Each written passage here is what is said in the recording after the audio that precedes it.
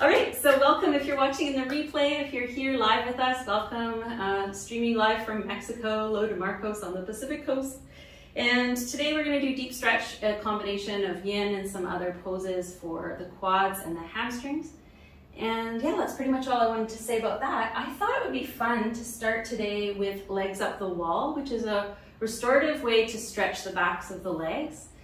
And we're gonna also finish with legs up the wall. I shouldn't tell you that, I'll tell you all my secrets, but we're gonna finish with legs up the wall too, so that you can see the difference that the practice makes when you're coming into restorative. So finding a wall, or you can put your legs up the couch, starting with either a folded blanket under your hips, or you can use a flat bolster.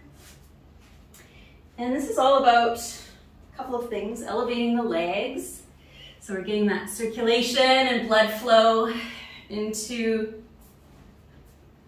the heart, the lymph from the legs into the heart, bringing relief to the legs. Having legs up the wall has a lot of therapeutic qualities. It can bring a lightness to the feet. So you just kind of wiggle around until you get really nice and close to your wall or your couch. Make sure that your hips are level. You can rest the arms wherever they're comfy.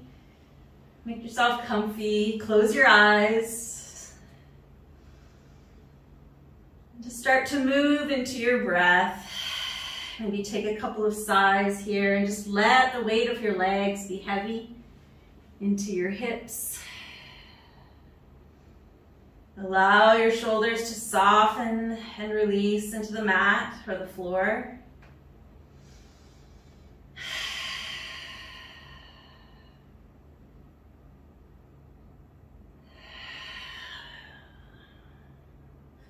I'll just spend a few breaths here,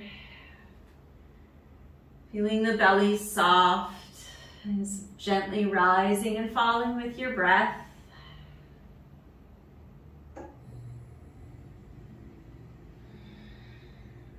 As soon as you come into stillness like this, oftentimes the mind wants to jump into action.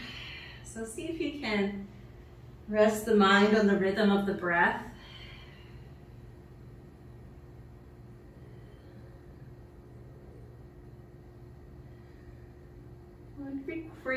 Create a nice even breath on your inhale, silently counting to 4, and on your exhale, silently counting to 4. So your inhale and your exhale are even length, same length breath.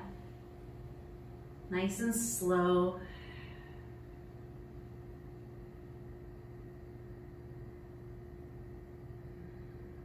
Be aware of how you're holding your face. Is there tension anywhere in the forehead or around the eyes or around the jaw or the mouth?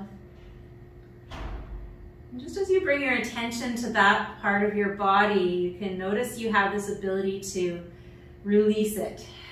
The jaw, the mouth, the tongue, the forehead, the eyes.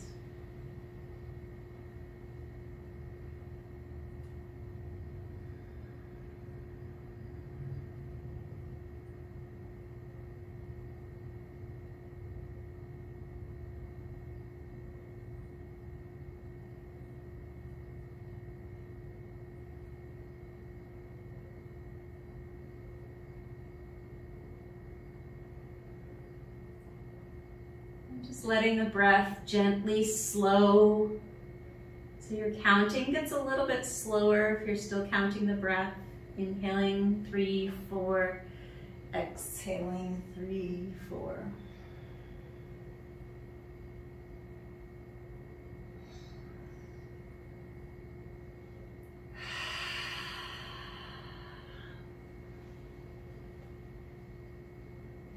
Let's go ahead and bring the soles of the feet together and slide them down the wall, or slide them down the couch if you're at the couch. So you've got butterfly legs. You can just feel that nice gentle stretch in the inner groin here. Take a couple of breaths.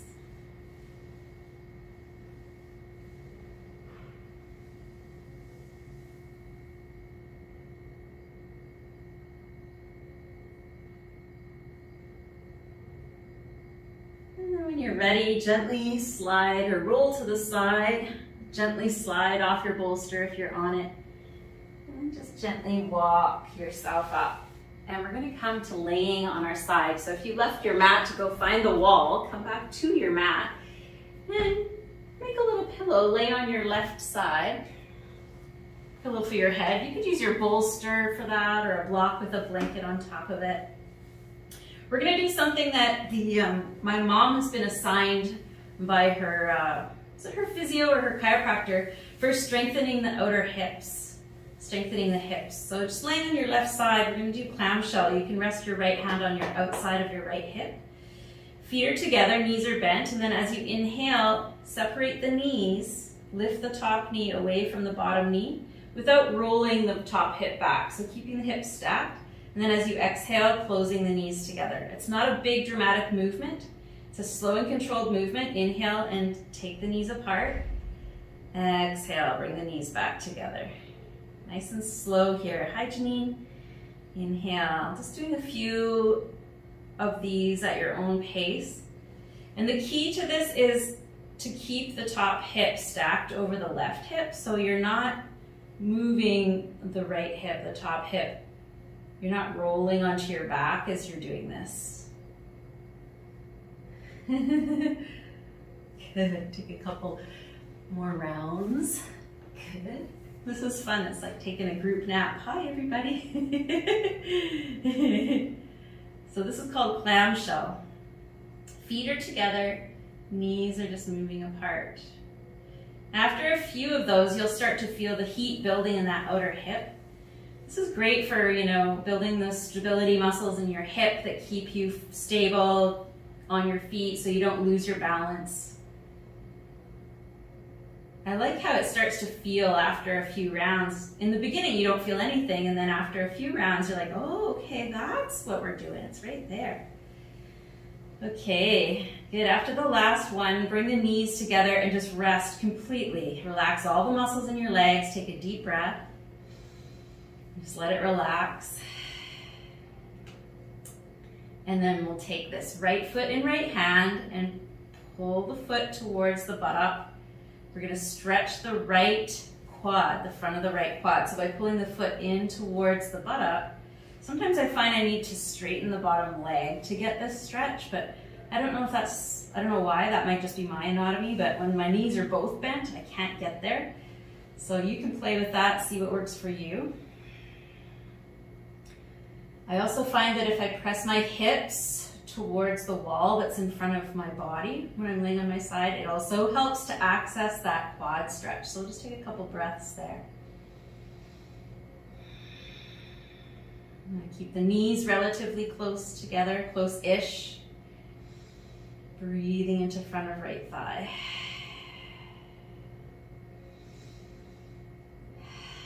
So we're doing quads and hamstrings tonight, Janine. We've got a duo. Good, let's release and bring your arm on the inside of the right leg and grasp onto your ankle.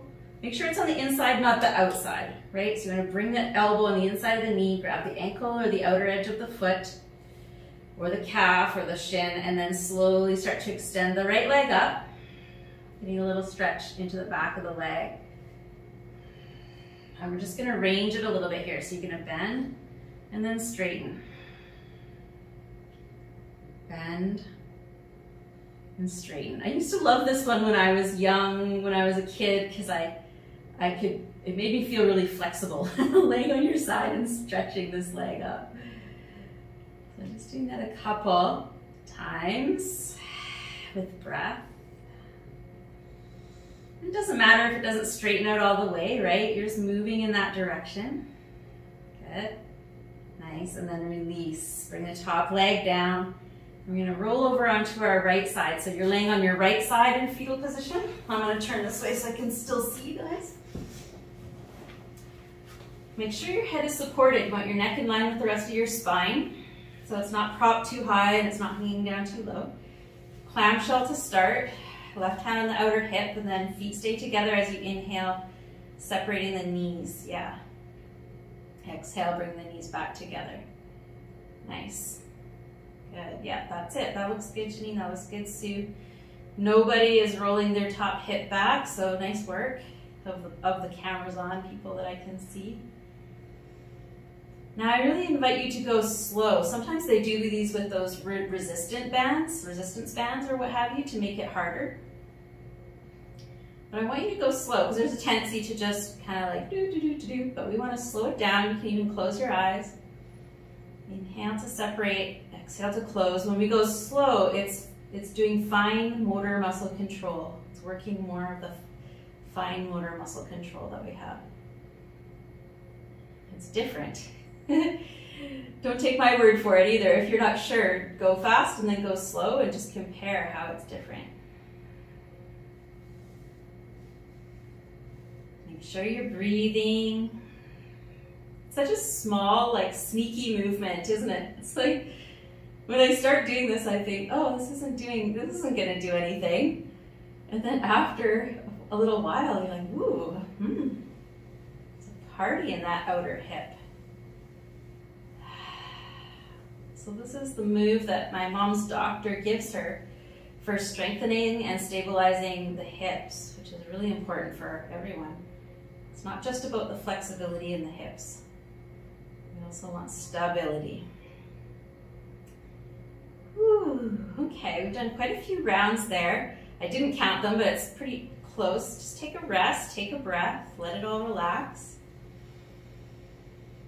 And then come into the quad stretch, holding the left foot with left hand. Whatever you did on the other side that worked, do the same thing here. Pull the foot in towards the buttock. I've got my toes pointed. You can get kind of a nice stretch in the top of the foot if you press on the top of the foot. When you press it in, you can get a nice stretch there, and then pressing your hips forward towards the wall. It's kind of like you're doing the tailbone scooping action, where your glutes are firing a little bit. Oh, and then Sari sneaks in. Love how you guys are all sliding in. The last. Good, make sure you're breathing there, right into the front of the left thigh.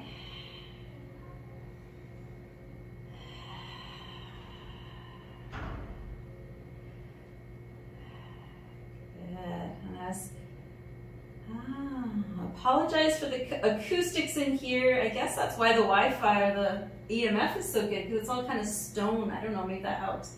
Okay, we're gonna release the foot and bring arm on the inside. Grab the ankle or the outer edge of the foot and then start to extend the leg up. And then bend, elbows on the inside of the knee. Good, yeah, moving in and out. This feels nice, yeah, moving in and out. If you're one that likes to synchronize stuff with breath a lot, then you'll be exhaling when you straighten, because that's the effortful part. Inhaling when you bend.